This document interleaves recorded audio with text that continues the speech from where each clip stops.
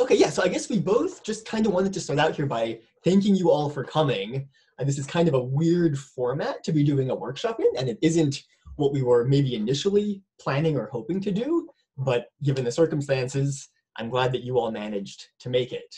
And so hopefully over the next couple of days, what we'll be able to do is we'll be able to show you guys some of the basics of X-ray absorption spectroscopy and how you can go about designing experiments, collecting data, and actually getting useful information out of those data.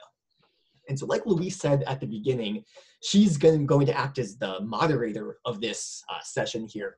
And so if you have any questions or want anything clarified throughout these slides, just leave her a note in the chat. And then when she thinks it's a good time, she'll either stop me and ask your question, or she'll unmute you so that you can ask the question. So don't be shy. Well, we want to answer any questions that you guys have throughout this. So just to give a little bit of an overview of how things are going to go, we're currently here on day 1. Can you see my mouse when I move on the screen, Louise? Yes, I can. And there should be, you should have an option. A pointer? If this is a PowerPoint to have a pointer. Okay, I'll use my mouse for now. Yeah, that's fine. We can see it. Yeah. Okay, so yeah, we're here on day 1. So we're going to start out the day by taking maybe an hour or so to go over just some basics of XAS. And after we do that, we'll take a little bit of a break. It's also a good time to check to make sure that all of the software that we'll need for the hands-on tutorial works. Then when we come back, Louise and I will kind of switch roles a little bit, and she'll be leading you and I'll be moderating. And then for about an hour and a half or 2 hours or a little bit more, we'll see how it goes, she'll actually show how to take data that you would collect at a facility like CHESS and turn that into useful chemical information that could hopefully answer some questions about science that you guys are doing. The next day, or I guess a week from today, it's a very similar format. The beginning is just some slides at the beginning, our break and software check, and then another hands-on session where this time, instead of XANES data, we'll be looking at XAFS data and how that can provide hopefully useful information as well. Then the last day, which will be May 8th, we'll start in the morning that day. We'll just have a couple slides on some more practical information of how to go about designing and planning experiments out of Beamline. And then we'll have a little bit of a break. And then the rest of that day is kind of open-ended time, so that if you guys have any lingering questions, or you have your own data that you would like help or advice with, Louise and I will be around for pretty much the rest of that day to check in and help in whatever capacity we need to. And also, if we happen not to finish one of the hands-on portions on one of these other days, if we all just get too tired of being on Zoom, we can finish those also in this day. So it's one of the benefits of doing this all online. Our schedule is kind of flexible. So we'll do what we can to accommodate things. So in case you haven't been to CHESS yet to meet us, I'm Chris Pollock. I'm my disembodied head up here at the top. I'm a staff scientist at the Cornell Synchrotron. We call the facility CHESS. So we talk about CHESS a lot. That's what I'm referring to. My kind of training and expertise is in X-ray spectroscopy. So doing things like X-ray absorption and X-ray emission, and trying to develop new methods with those to see what new information we can use those techniques to get out of chemical systems. And my colleague down here, who's co-hosting the meeting with me, is Louise. She's a postdoc at CHESS, and her expertise is in chemical catalysis and using spectroscopy to learn about catalytic systems. And so together, we're hoping to develop some new capabilities at CHESS and to study some really interesting material and catalytic systems. So that's who we are. Our goal for this workshop is really just highlighted here at the bottom, and it's to answer any questions that you guys might have about X-ray spectroscopy and how that might help you in your research. Some of the things that we're hoping to cover are basically what are X-ray absorption spectroscopy and XAFS, what information do those techniques contain, and how can they help you learn about the material systems that you're studying. We'll also talk about how those experiments are conducted, what kind of samples are required, and how to go about thinking about and planning those types of experiments. And then once you have data, we want to talk about how you process that data and how you analyze it to go about extracting information that you might be interested in. And so those are really the three goals. And, you know, like I said at the beginning, please ask questions whenever you have them. That's really our main goal here, is to, you know, have you guys learn as much as possible in the next couple days about X-ray spectroscopy. So with that, we're just going to jump right in. And, you know, the view from 30,000 feet question here is basically, what is X-ray spectroscopy and how can it help all of you? And so what you're seeing here is the electromagnetic spectrum on a timeline, basically. And so down here at low energies, we have things like microwaves and radio waves. Coming up higher, you have IR, visible light, X and gamma rays. And so in the spectrum, X-rays are up here at this high energy side. And so to give you a sense of energy, in electron volts, X-rays are really anything from about 1,000 eV on up to 10, 20, 30, 50,000 electron volts. And for those of you who aren't necessarily so P-chem inclined, 1 electron volt is about 23 kcals per mole. So we're talking about very big changes in energy for this spectroscopy. You know, UV vis is down here at, you know, 1 to 5 eV. We're at 1,000, 2,000, 3,000 times that. So in optical spectroscopy, you're exciting valence electrons in atoms, molecules, and materials. While for X-rays, because they're so high energy, you're exciting core electrons. So these are things like 1s, 2s orbitals you're exciting electrons out of. And that leads to a lot of really interesting applications and implications that we'll talk about going further here. So some of those implications are that these X-ray spectroscopies are inherently element specific. And so what that means is if you have a catalyst, for example, and that catalyst has manganese in it, and the manganese is what you think is doing your chemistry, we can selectively look at what's happening with that manganese atom, even if you have carbon and nitrogen and oxygen and iron and platinum and all kinds of other different elements around. That doesn't impact us at all. We can look at what the manganese is doing and exclude everything else. So it's a very powerful technique in that respect. These are also, because the X-rays are so high energy, they're able to penetrate pretty far into materials. So if you have a sample cell that's like an electrochemical cell where you have some electrolyte around, you maybe have some plastic windows, X-rays are high enough energy where they can penetrate those types of materials, probe the species you're interested in looking at, and then get back out of your sample to get you the information. And so it's very flexible in terms of the types of materials and systems that we can study. These are all possible things that we can and have done. There's also the ability to do time resolution. So depending on what the technique is and what the setup is at the beamline, we can get time resolution from seconds even down into milli and microseconds with some specialized equipment. So if you're interested in very fast reactions, these are also amenable to study with X-ray absorption spectroscopy. And then really the most important part of this is really that these techniques allow you to get access to information that is challenging or in some cases impossible to get from other methods. So the reason that you would, you know, pack all your samples in a suitcase and fly them to upstate New York when you have all this equipment already in your labs is because the information that we can provide is things that you can't necessarily learn from things available in your lab. So that's why you would want to do techniques like this.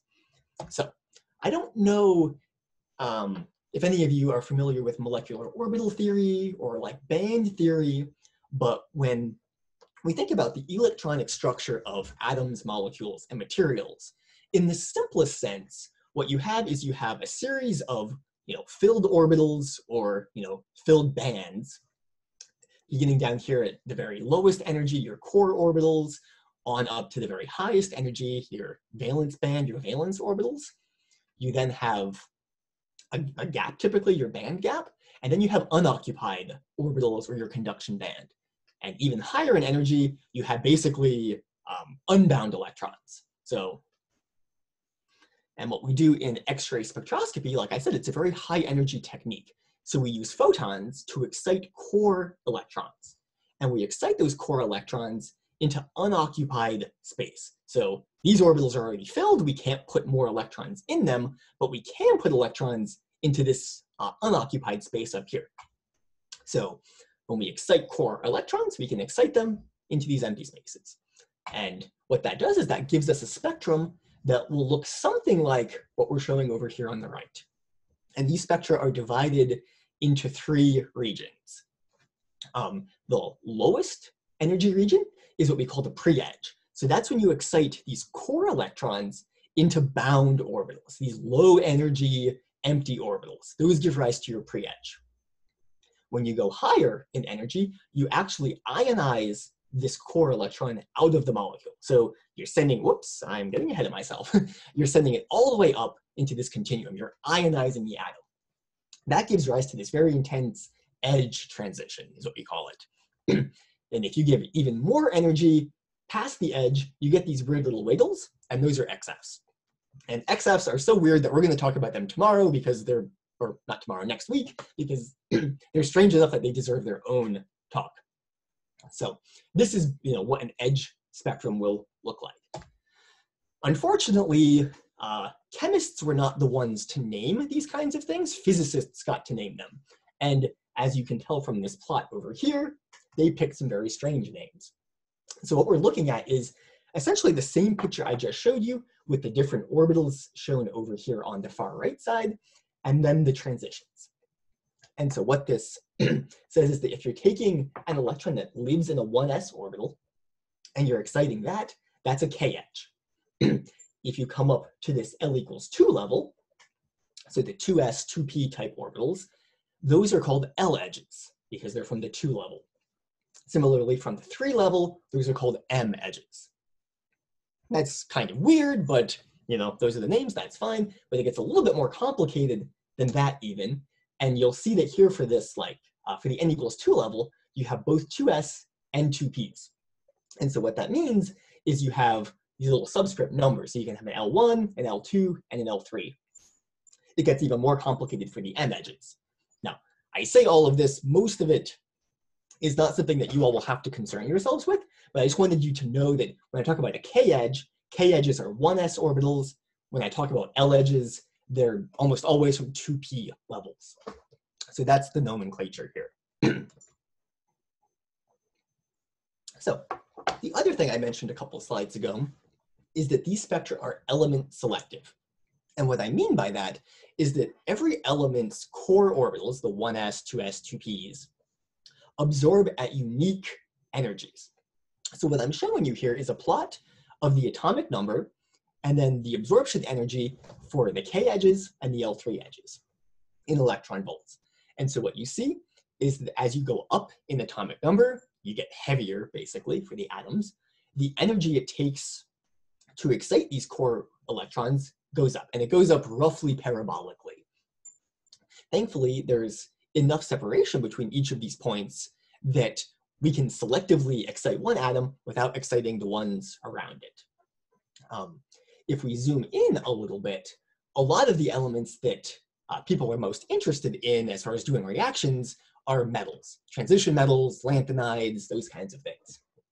And so what I'm showing you here is the energy range from 4,000 electron volts to 16,000 electron volts. And this is the energy range that our beamline at CHESS can easily get to. And so what you'll see is you'll see that the elements that fall within this window are atomic number basically 20 to about 40, and most of those are the first row transition elements. So our beamline can easily access all the first row metals that could be doing interesting chemistry.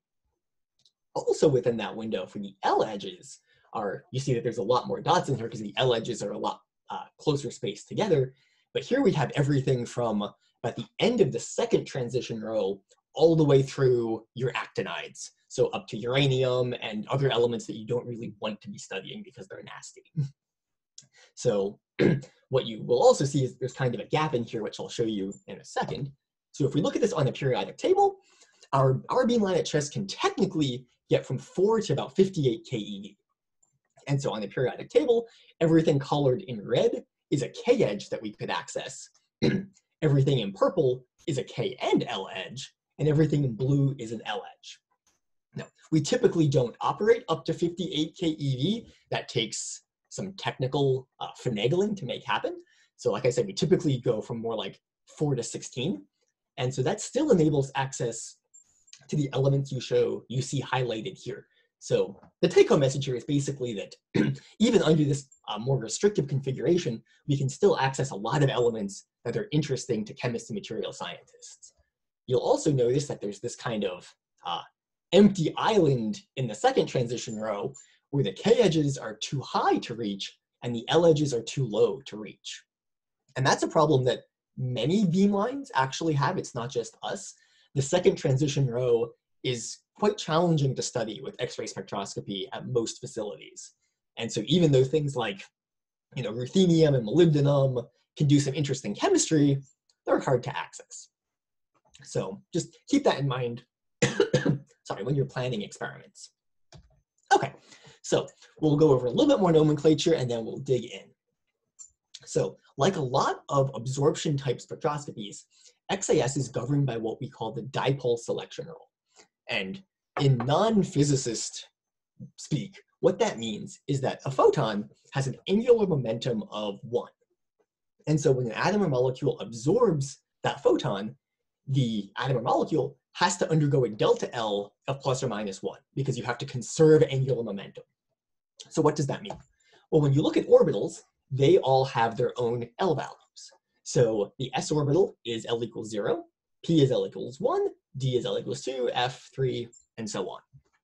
So if you have an electron that's sitting in an s orbital, L equals 0, when it absorbs a photon, it can only go up to L equals 1. So it can only go from s to p. If you have an electron in a p orbital, so this would be like for doing a k edge. If you have a 1s electron, it can only go into empty p orbitals. If you have an electron in a p orbital, we can now go plus 1 to end up in L equals 2 d orbitals, or minus 1 to go into L equals 0 s orbitals. So if you're doing an L3 edge, you can have transitions both to d and s orbitals, so they're possible. For d orbitals, it's the same thing. F orbitals, it's the same thing. So this kind of just summarizes what I was talking about. So now we have some nomenclature under our belt, and we can start digging in to what these spectra are actually trying to tell us. So in part 1, we're going to start with the edges, which are conceptually probably the most simple in terms of how they happen and what information you can get out of those. So does anyone have any questions at this point? If there are no questions, Louise, just tell me no and I'll go on. Yeah, I don't see any questions so far. Okay. Okay. So we'll start very basically. When we're measuring a K edge, for example, what are we doing? Well, what we're doing is we're hitting a 1s electron with enough energy to ionize it. So the energy difference between this orbital and an ionized state is the edge energy. And so in a very simple picture, if we were scanning the incident energy that we're hitting this 1s electron with, we would see nothing happen, nothing happen, nothing happen because we're too low. We would hit this energy difference and we would see a big jump in intensity because now we have enough energy to ionize that electron. Let's see this step. And then if you give it any more energy, nothing different happens because it's enough to ionize it and nothing else is going to change. You get this very nice step function. Unfortunately, we live in the real world and that's not quite so simple because the first thing we have to contend with is Heisenberg, the uncertainty principle. And what Heisenberg tells us is that the energy resolution, delta E, times delta T, has to be greater than or equal to this. And so the delta T here is the lifetime of the excited state. So when you excite a 1s electron out of an atom, that leaves a hole in your 1s orbital. And as you can possibly imagine, a 1s hole is not a very stable state. That 1s orbital very much wants to be filled with electrons. And so within a very short period of time, it will grab an electron from somewhere else in your molecule and fill itself. The timescales here are femtoseconds or shorter. So these are very short lifetimes. And unfortunately, delta T is very, very small, which means that delta E has to be relatively big. And so the resolution of X-ray absorption measurements are dependent largely on how long that 1s whole state can stay around. And the impact that that has on the spectra is it takes this nice step function that we started out with and it broadens it out. So it turns it into something that looks more like an arctangent than a step. Okay, so what else can we do here? Well, if we happen to change the energy of this 1s orbital around, we move it up or we move it down, Well, that changes the amount of energy that we need to hit this electron with to ionize it. So if we're starting with this guy and we move the 1s lower, we now need to hit it with more energy to ionize it. So what that would do is that would shift the edge to higher energy. So what we would have is a picture like this. So we have this first guy is the absorption edge at lowest energy. Next higher is higher and higher still. So we can change the energy position of this edge based upon the energy we need to excite. Now, again, this is still a very simple picture. And so let's build up one more level of complexity, which is that we don't just have the ability to ionize 1s electrons. We typically also have occupied and unoccupied orbitals also hanging around on this atom or molecule.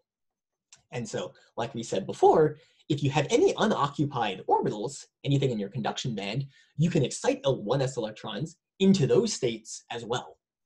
And so what this gives you is this gives you the possibility for additional absorption peaks on top of these arctangents. So it could give you something that looks like this. So you have a small one at lowest energy, a big one at higher, and then you have your absorption edge. And at this point, we had this little cartoon, which actually looks not so far away from what an actual spectrum looks like. So this is conceptually what I want you to be thinking about when you look at edges. This is what we're doing. We're mostly, you have this big edge jump, which is ionization, and superimposed on that are transitions to orbitals or your conduction band. So let's look at what this can tell us. The first piece of information I've already kind of hinted at, which is it can tell you about the oxidation state of the atom that's absorbing. And the reason for that, or I guess before we get into the reason for that, we'll just look at these spectra. We have the black is manganese 2, the red is manganese 3, and the blue is manganese 4. And so what you can see is that as the oxidation state increases, the edge shifts to higher energy. So you start out down here, 6550 or so, and you creep on up to 6555. Now, what's the reason for that?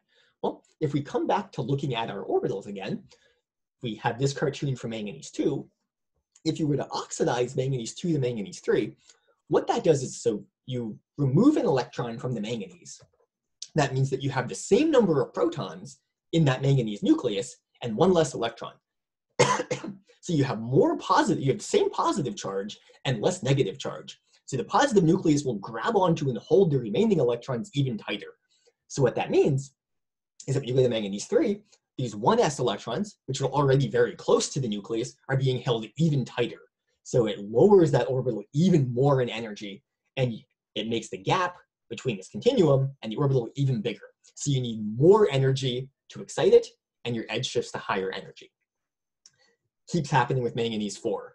So edges tend to be a very good probe of what the oxidation state is of a metal center, or really any atom in a molecule.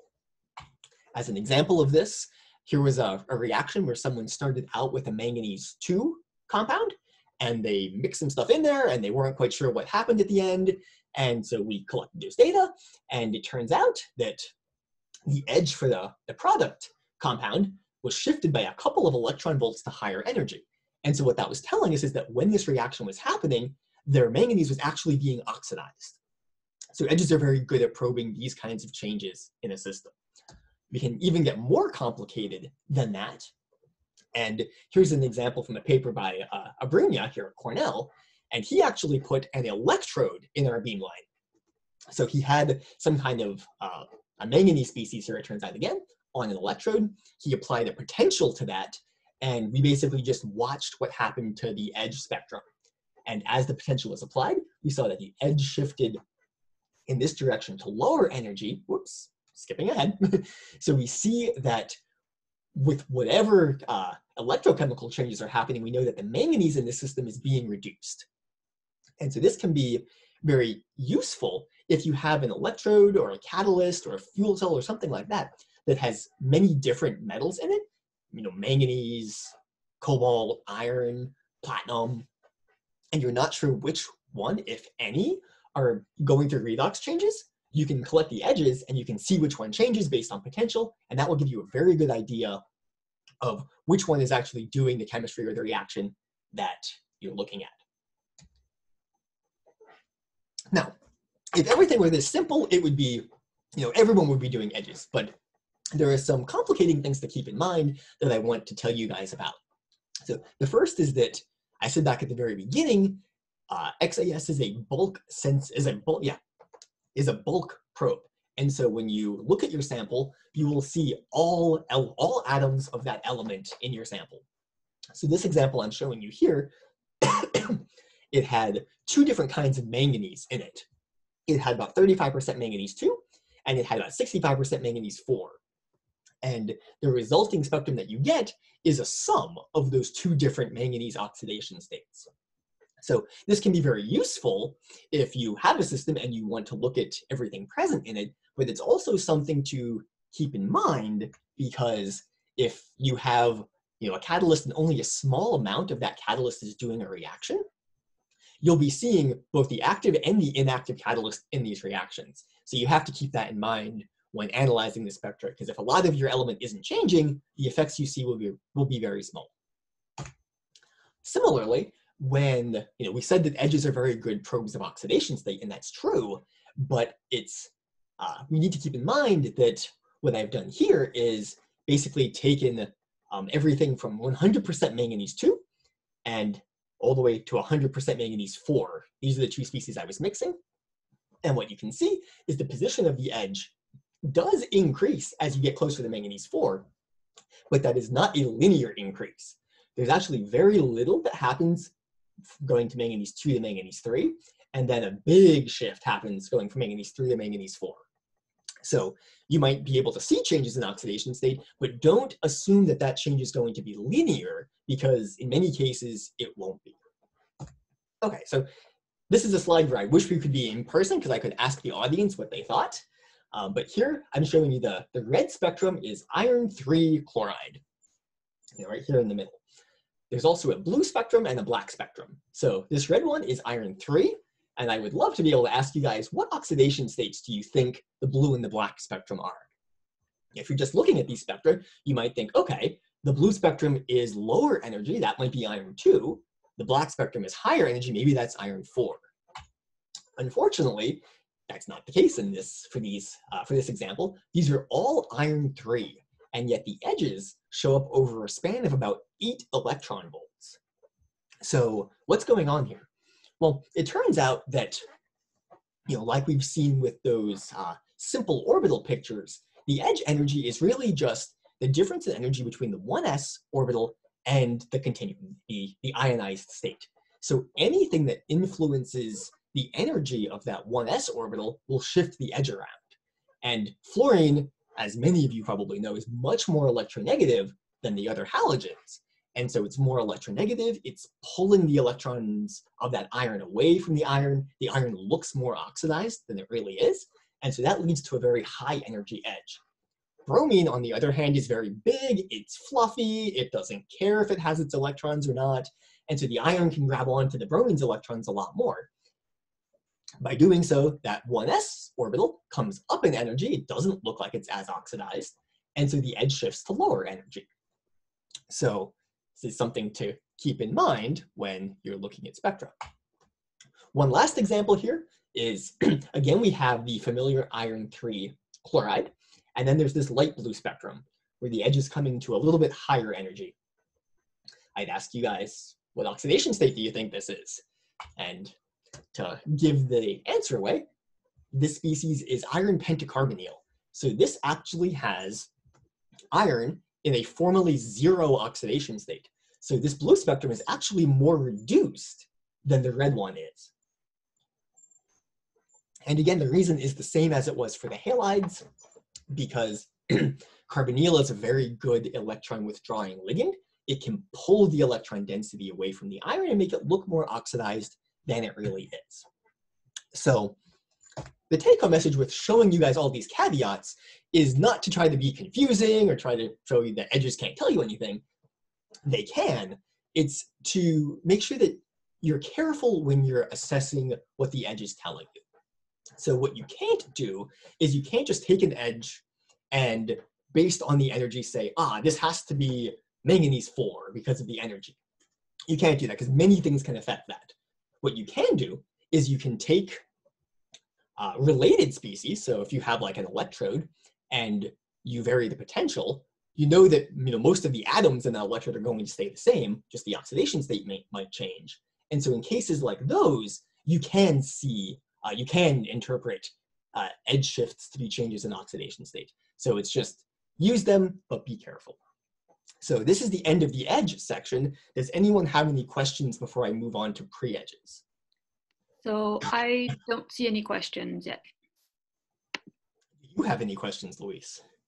No, I think I'm okay. Okay. Okay, so now we're going to move on to pre-edges. So like we saw a couple slides ago, if you zoom in. Hold on. There's a question. Okay, good. I like questions. Let me. Do you wanna? You guys, if you want to ask questions, you can unmute yourselves and ask. We have time now. Oh, okay. So before you move on, I was wondering about the slide where you showed the edge is a combination between 65% and 35%, something of that nature. This one. Yes. So how do you decompose your edge between those two? So what type of analysis do you do when you do those? Yeah, that's a very good question. So for this example, we actually had other experimental data that told us what the distribution was. So we did it that way.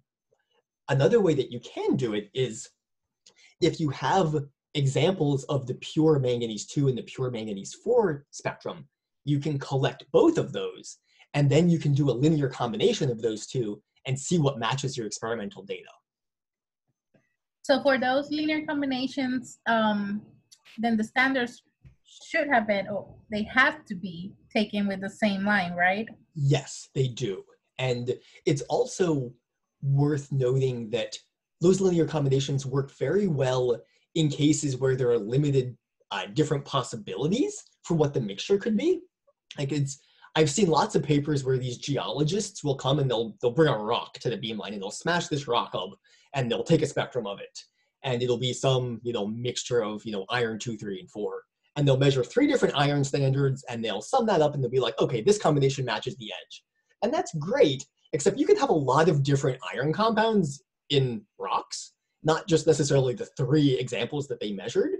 So it's something to be careful about. In a lot of material systems, it's much better controlled than that. So you can actually do this a lot better than the geologists can. Okay, well, thank you. And then the other question that I had was, so I guess I forgot my question. Okay. You know what? Carry on. If I remember, I'll write on the chat. Thank you so much. No, sounds good. Thank you. Okay. I think there may have been one more question. Did anyone else want to ask something? Hey, hi Chris. Good morning. Hey, good morning. Or good whatever time it is. Okay. Well, okay. Good afternoon, actually. So, Chris, I have a couple of questions. Yes. Okay. Is it possible you can go to slide number 17, please? Yes, I can. This one. Yes, please. Actually, I have a very layman question. Okay. Let's say we excite one atom from the valence band to the conduction band. Mm-hmm. So there is a 3 possibility as you shown.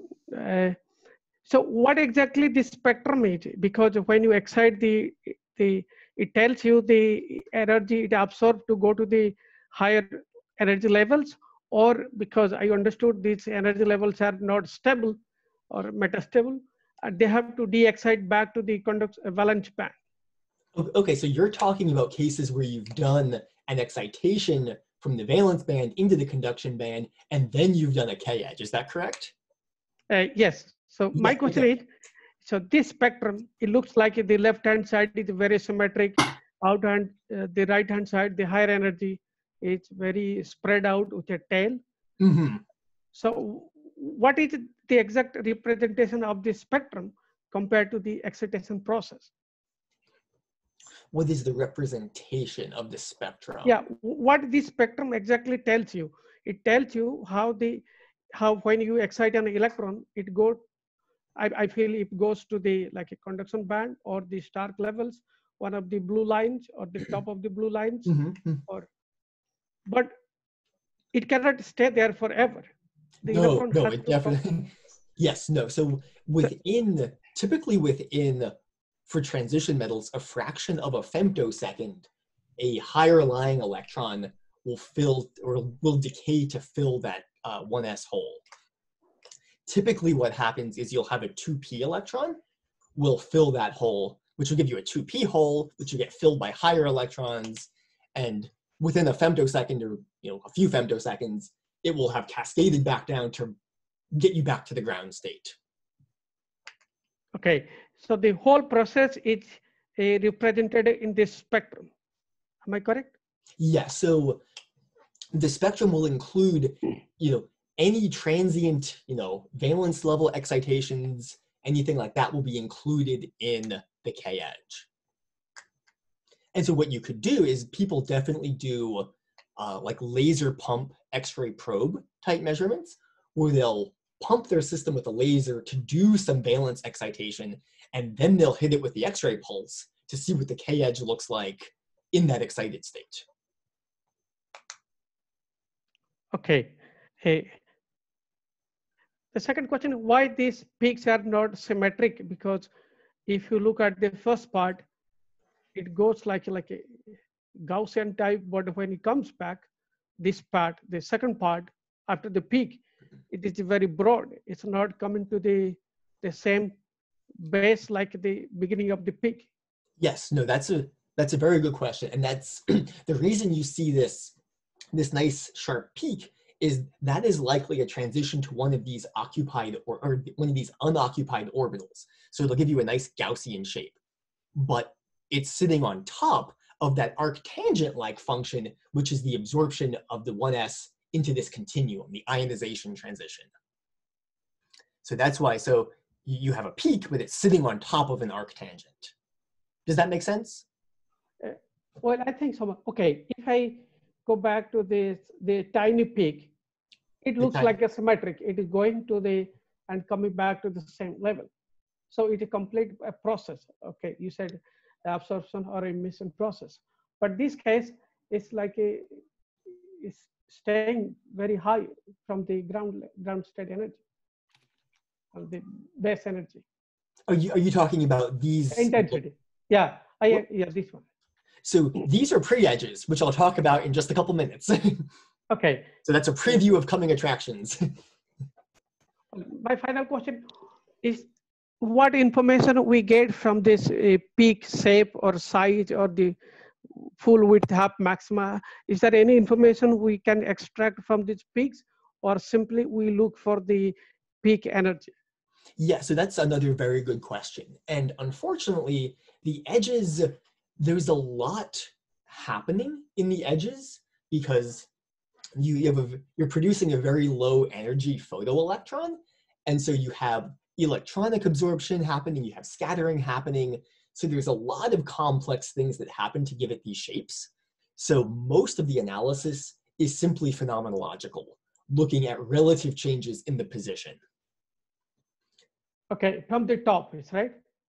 From what? I didn't hear that, sorry. Okay. The relative position change from the peak position. Well, so it depends. You can measure the peak, you can measure the inflection point, you could measure, the intensity at half of the maximum. There's a couple of different ways that you could get the position out. Okay, thanks. Okay. Are there any other questions? Question. Okay, let's recall the question. I remember a question. So my question was about the bulk and because you did say this is a bulk technique, X-ray penetrating, right? Yes. Let's say we have a quartile particle. Are you able to pick up when you do the linear combination? Will you be able to pick up what's in the surface relatively to what's in the bulk? Or it depends, I'm guessing the answer depends on the shell, right? It depends on the size, yes, exactly. And so that is we'll talk about that kind of a system in the experimental talk, I think that's next week, because that actually presents a couple of interesting experimental challenges for interpreting. Okay, thank you. Yep. Okay, is there anything else, Louise? I don't see any other questions. Okay. Okay, so now we will move on to pre-edges.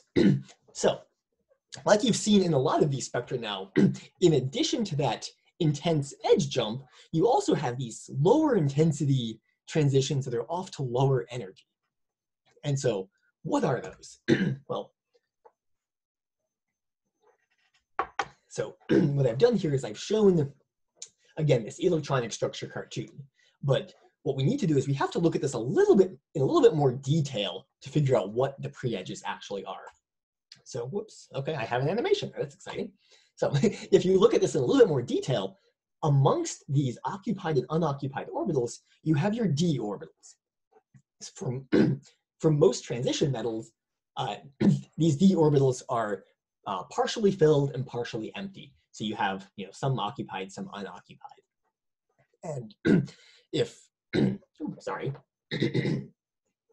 Now, you might remember back from one of the beginning slides where I said that if you're exciting an s electron, that can only go to p orbitals. And these are d orbitals. So what am I going on about here? Well, it turns out that those rules were, they're 90% right, but you can bend them a little bit. And so in addition to the delta L equals plus or minus 1 selection rule, there's also a delta L equals plus or minus 2 selection rule. The 1 is called dipole, and the 2 is quadrupole. And so according to the quadrupole selection rule, you actually can do 1s to 3d.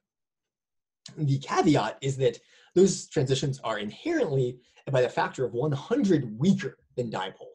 So that explains a lot of why the pre-edge is so much weaker than the edge, because you're already fighting a factor of 100 lower inherent intensity.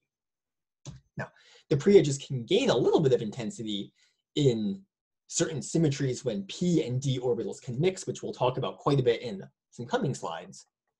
But this is the rough origin. Pre-edges are typically 1s to 3d transitions. Okay, so what can pre-edges tell you? Well, similar to edges, they can tell you about the oxidation state of the atom that's absorbing. So if you remember back to that cartoon a couple slides ago, we had the 1s orbital moves quite a bit when you change oxidation state. And the d orbitals will move a little bit, but not quite as much. So what that means is that it takes more energy not only to ionize a 1s electron, but also to excite it into the 3d orbitals. And so in this plot over here, what we're seeing is we have an iron 4 compound, an iron 5 compound, and an iron 6 compound. And as you increase the oxidation state, you need more and more energy to do that transition, and the peak shifts to higher and higher energy. You'll also notice that the intensity goes up as you go from iron 4 to iron 5 to iron 6.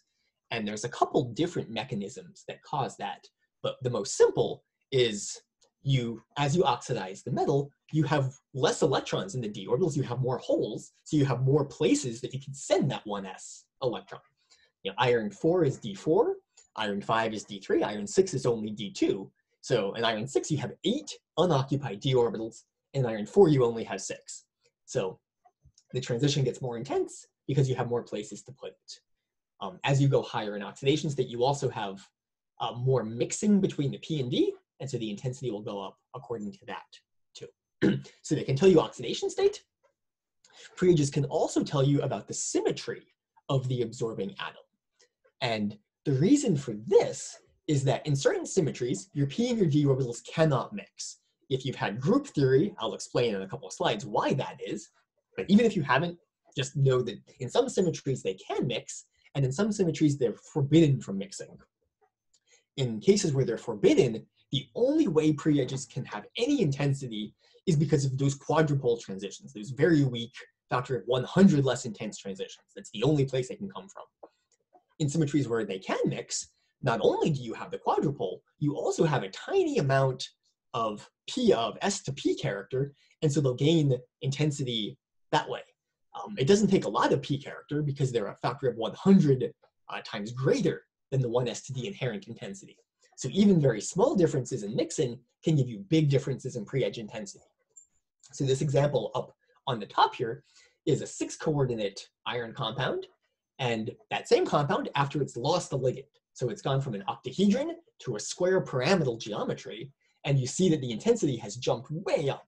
So pre-edges are very sensitive means of saying what the local symmetry, the local geometry is about an absorbing atom. Similar thing is shown down here in the plot at the bottom.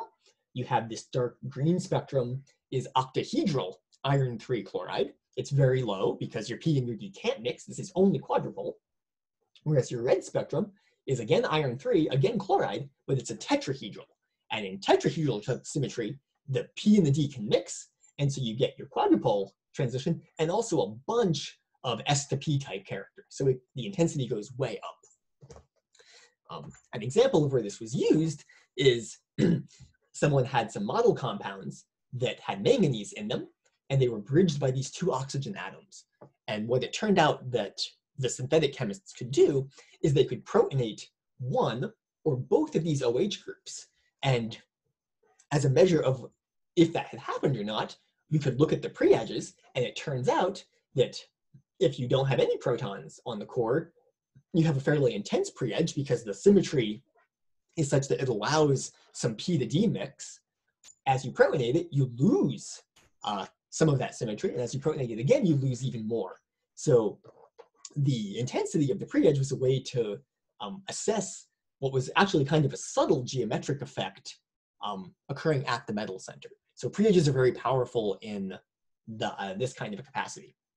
Now, I want to dig in a little bit into this symmetry argument because it can be a little counterintuitive sometimes, and it helps to kind of have an intuitive idea of what will or will not give you an intense pre-edge. So I think I may have mentioned this before, but it's in molecules that are rigorously centrosymmetric, the P and the D can't mix. Now, what do I mean by this? What I mean by this, so we'll use this D orbital as an example, this one over here on the left. If you start up here in this lobe and you cross the origin, so you start up here, you cross the origin, and you come over to the other side. You've started out in a lobe that's shaded, you've crossed, and you've come into another lobe that's shaded. That means that this orbital is symmetric about the origin. It was some German guys who figured this out, and so they called this symmetry gerade, and they G labeled. So if you ever heard of EG and T2G, that's where the G comes from, because the D orbitals are symmetric about the origin. Similarly, if you start in one of these white lobes, you end up in another white lobe across the origin. In P orbitals, the case is a little bit different. If you start up here in one of these shaded lobes and you come down across the origin, you end up in a lobe that is not shaded. So this is not symmetric, this is asymmetric with respect to the origin. Again, it was the same German guys, so they called this ungerade, or anti-symmetric, and they're labeled U. So now, in a rigorously centrosymmetric molecule, what happens is if you were to try to add a P and a D orbital together, so I've taken a P orbital and I've overlaid it to this D orbital. This P lobe is shaded on top, and it overlaps with some shaded D and some unshaded D. Those will completely cancel out, and you have no net overlap. The same thing happens on the bottom. You have unshaded is adding a little bit with unshaded, but subtracting some with the shaded, and so you have, again, no net overlap. This is kind of a pictorial way of assessing what I mean by saying P and D mixing. So in certain symmetries, you're adding things like this, and you have no net overlap, so the P and the D cannot mix. Here are some example molecules that we can try to apply this to. So we'll start with this hexachloromanganate. So it's a manganese, and it's got 6 chlorides around it. If you start at 1 chloride and you cross the molecule, you end up at another chloride. So that's symmetric. You start with this chloride, you come across, it's also symmetric.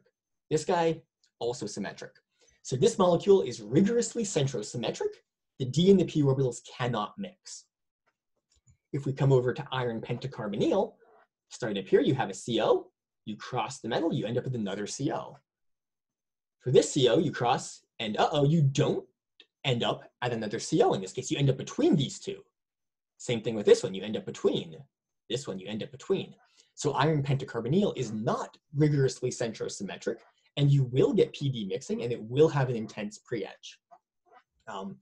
These two platin compounds, as an example, with cisplatin, you start with chlorine, you come over, you hit a nitrogen, hit a chlorine. This is not centrosymmetric. You will have an intense pre-edge because the P and the D can mix. Transplatin is the opposite. Chloride to chloride, nitrogen to nitrogen, centrosymmetric, no mixing. This tin compound you can do the same thing on. It's centrosymmetric, you won't have very strong mixing. If you've had group theory at all, there's a shortcut to being able to see this. If I put these tables up and you have no idea what these are, if these look Greek to you, that's fine. I simply put this up for the people who have it and who know what all this means. If you look in the character table, in this column here, you'll see listings for the x, y, and z functions. Those are the functions of the p orbitals. In the next column, you'll have functions that look like d orbitals, z squared, x squared minus y squared, xy, xz, yz. In the case of octahedral, the P and the D occur in different lines. So what that means is that in no cases can they ever mix. So in octahedral, P and D can't mix. You have low intensity pre-edge, which is what we saw back for those iron spectra. In tetrahedral, again, we have the P and the D orbitals, but now they occur in the same line. Because they're in the same line, that means that they can mix and you will have an intense pre-edge, which is why the tetrahedral iron chloride did have an intense pre-edge. So kind of a shortcut if these kinds of tables mean anything to you. Okay, so one last note here before we move on from pre-edges, which is, we're looking at this in a very simple picture. So we're saying that pre-edges are 1s to 3d transitions. And if that's true, a D0 compound like TiO2, you would expect, all of your d orbitals are empty. So you would expect there to be two transitions, right? To the T2G and the EG. But if you zoom in, what you see is that there's actually about 4 transitions. There's this guy, this shoulder, this peak, this peak. So there's a lot more than there should be given that very simple picture. And the reason for that is because pre-edges are not, strictly speaking, only 1s to 3d. There's atomic multiplet effects that come into play. And we're not going to get into this because for the analysis that most of you want to do, this won't matter. But my own PhD advisor, she worked with Ed Solomon, and so she did a lot of this, and so she would not be very happy with me if I did not present this to you guys. So if this is something you're interested in, this is a great paper to read to check that out. If it isn't, don't worry about it. It simply complicates things. Okay, so then the last thing that we'll talk about is all of this that I've shown you has been for first row transition metals, manganese, iron, cobalt, those type things. Well, you also have pre-edges for the lanthanides. So for a lanthanide L edge, this would be a 2p to 5d. Yeah, a 2p to 5d transition is the edge. But you'll notice that you have a little pre-edge, which is actually a 2p to 4f transition, because that's also a delta L equals 2.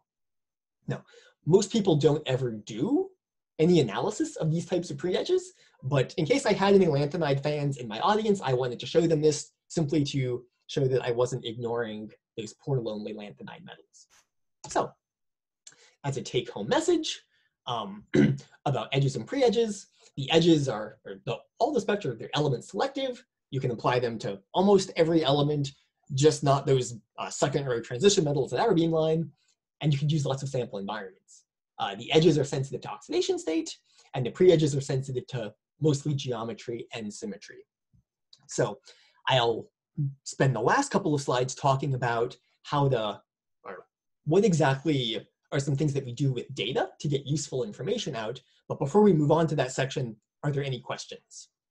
I don't see any questions. There's one person mentioning that they do work on lanthanides.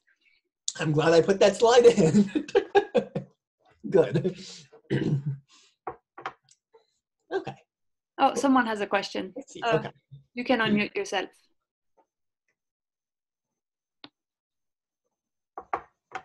Let me find them. They're hiding.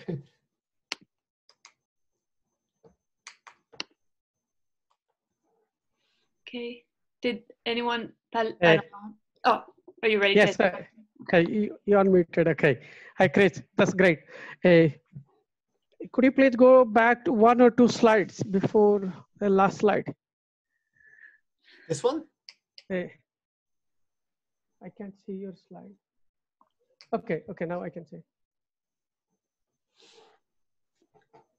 Is this the one you wanted? Yes, can you please remove that animation? Okay.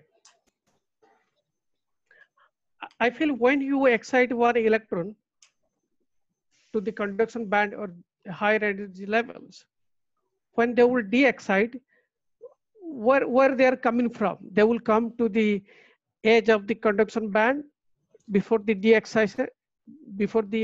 de-excitation, or they will jump out from where they landed at the beginning.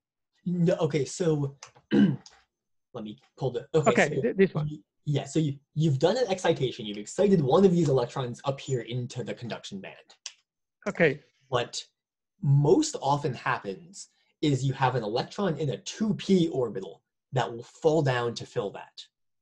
And the reason it's usually 2p is again because of that dipole selection rule.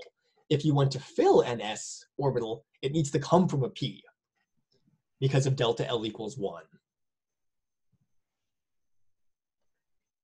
You know, other things can happen and do happen, but by far the most common is 2p to 1s, what they call K alpha transition. Does that answer your question? Okay, what I'm wondering is, let's say you excite one electron from 1s, there is a probability it can go to the bottom of the 3D or yes. it can go to the top, okay? But when it will de-excite, let's say it landed on the higher energy level, this one, okay? So when this cannot stay there forever, okay? So when it will de-excite from that state all the way to the ground state, or it will jump to the lower states, then it will come to the edge of the conduction band, which I think, where is the conduction band, by the way, here? I'm slightly confused. Yeah, so there, almost all of the time, there are multiple transitions to get back to the ground state. So in this example, your conduction band would be right below. So like everything would be filled below the 3Ds, and then this is the beginning of the conduction band. Okay. Okay, okay, thanks. Okay, that makes sense. Okay, any other questions? I don't think so. No more, okay. So I've told you all of these wonderful things that edges and pre-edges can tell you, and so hopefully now I'll be able to tell you a little bit about how you can convert data into that kind of information. So you've collected lots of data, and now you want to publish it. So what do you do? Well, there are 3 main steps that people take for turning data into papers. The first is to process the data that comes off the beamline. So you basically take the raw data coming out of your detector, and you turn that into something that can be interpreted. You then take that processed data, and for XANES and XFs, you typically fit that data. And so it's basically figuring out the precise positions and intensities of the different transitions that have happened to give you that spectrum. And then once you have those statistical data, what you can do is you analyze them, and you can use the numbers to pull out chemically useful information like oxidation state, geometry, etc. So we'll start with processing. What is processing? Well, a little bit of math, unfortunately. So transmission and fluorescence, I haven't talked at all about transmission or fluorescence yet. Wow, okay. Well, as a preview for next week, there are 2 different ways you can collect X-ray absorption spectra. One is in transmission mode, where you basically shoot X-rays straight through your sample. The other is in fluorescence mode, where you hit your sample with X-rays and you monitor the fluorescence that the sample gives off. Those data are treated in 2 different ways. For transmission, you use this equation. For fluorescence, you use that one. Since I haven't talked any more about these, we'll save further discussion until next week. Okay, so then at that point, after you've applied those equations, all XIS data is the same. So that's nice. So for most of the systems that people are interested in looking at, a single scan to collect an X-ray absorption spectrum is not enough to get good statistics, particularly in those low intensity pre-edges.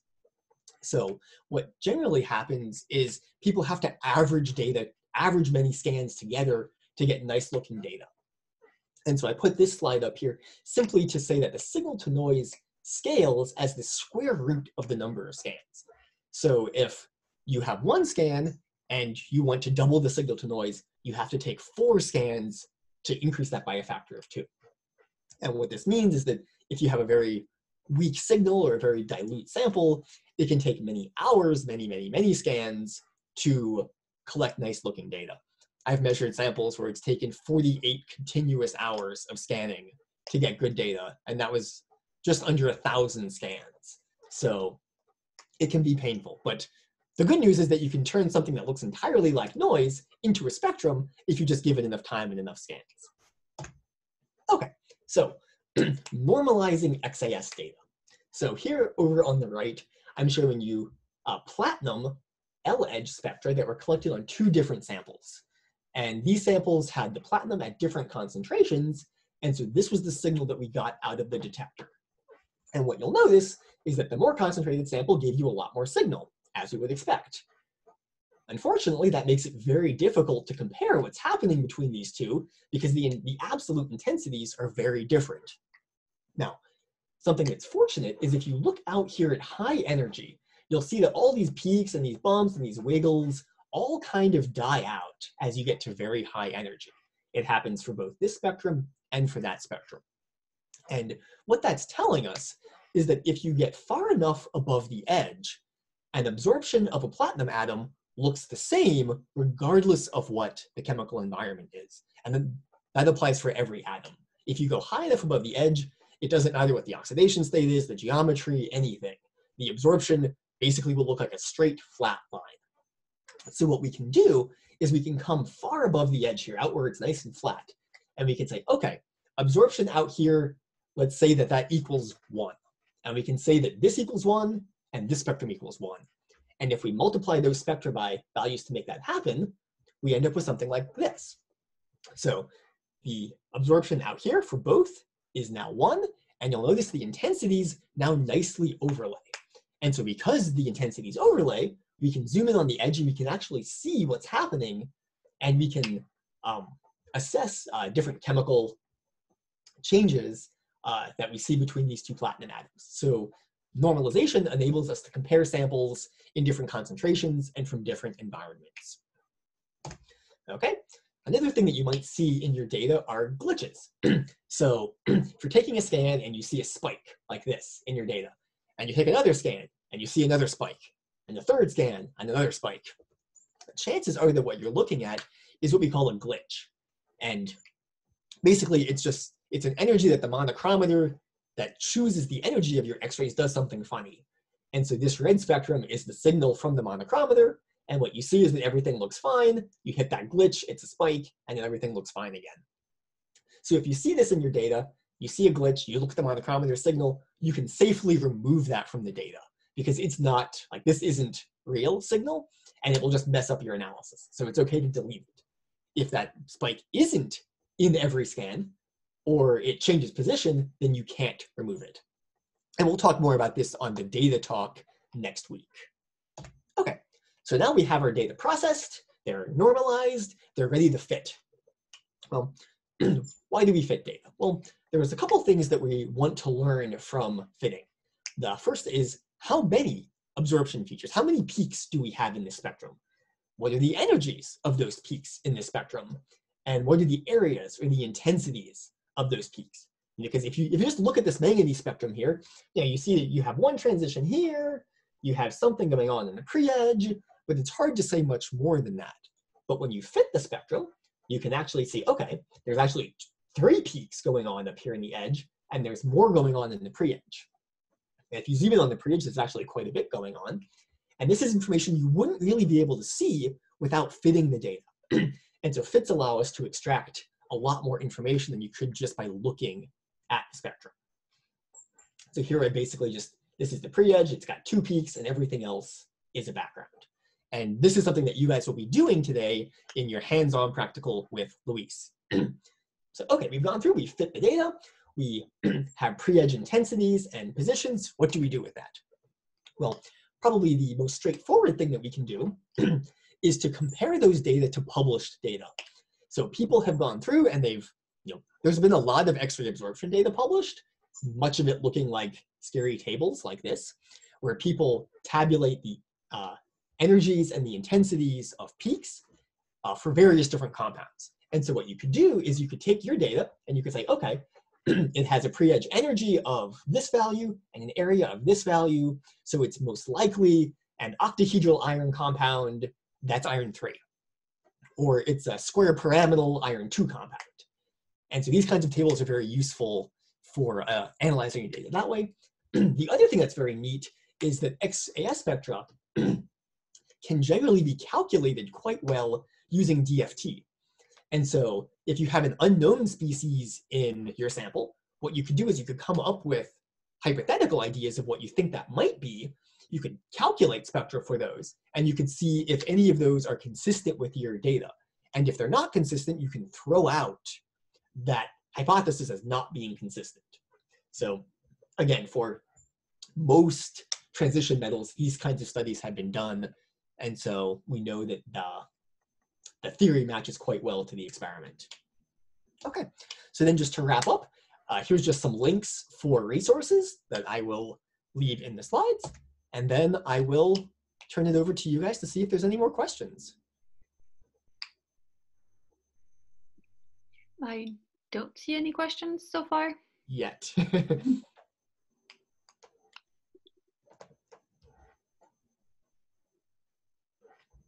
Nope, still no questions. Okay, cool. Well, I put these slides on the box, so if anyone wants, you can go and download them and have these resources and everything. And if you have questions later on, our contact info is on this slide, so you know how to reach us. So if there are no more questions, I will stop. And I guess, what time is it? It's 2:15 or so? Yeah. So do we want to take, there was a chat from someone. Oh, they say thank you. Oh, well, you're welcome, whoever that was. Very much, Chris. That was very informative. I think one of the main questions about here at XANES that I will have is the pre-edge, as you were talking about, depends on also on the chemical environment around the probe atom. Yes. So is it a way to determine geometry just by looking at that or not? So just by looking at it, typically no. What the type of analysis that is often done is if you have an idea of what your sample, what your species looks like, you can compare your data to existing data in known geometries and see what's most consistent. We, from tables like this one, we know that if you have very low pre-edge intensities, that's indicative of a very centrosymmetric environment. So if you see that your data has a very low intensity pre-edge, without any further outside input, you know that it's probably a quite symmetric site that atom is in. If it's a higher intensity pre-edge, that becomes harder to say without fitting and getting energies and comparing to other existing data or calculations. Thank you very much.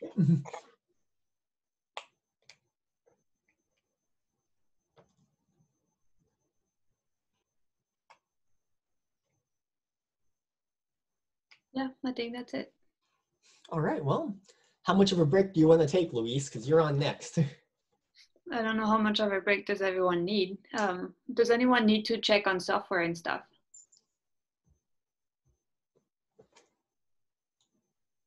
I do. I want to check on software.